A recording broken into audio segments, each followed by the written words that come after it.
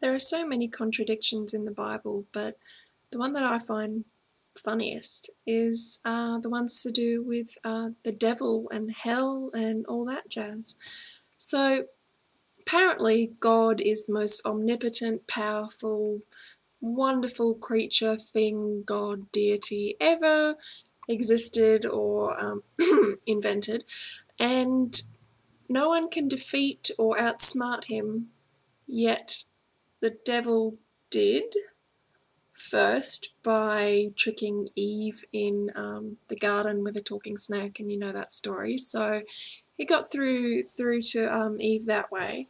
And then second, the devil has his own little hell downstairs and controls it all, and it doesn't make sense. Surely if God was almighty and powerful, he wouldn't have to contend with the devil. He'd just snap his fingers and he'd be gone. But apparently the devil has something special because God hasn't been able to get rid of him yet.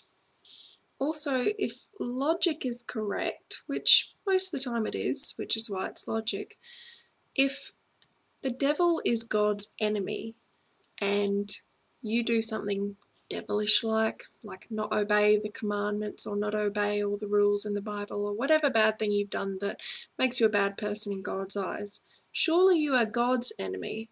So doesn't logic dictate that the enemy of my enemy is my friend?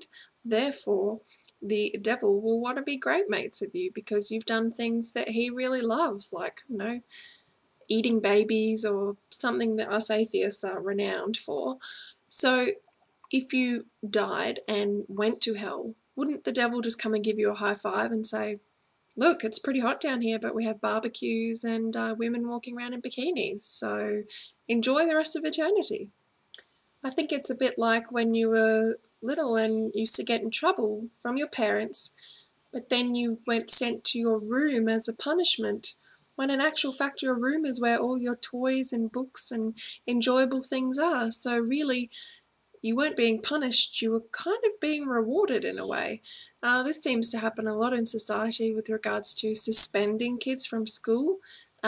Just a tip, kids don't like going to school, so by making them stay at home is not a punishment, it's actually a reward. So I just find the whole devil and being bad and going to hell and God punishing you, the devil should really reward you type thing very illogical. And yeah, I'll be seeing you soon, devil, because I'm definitely going there.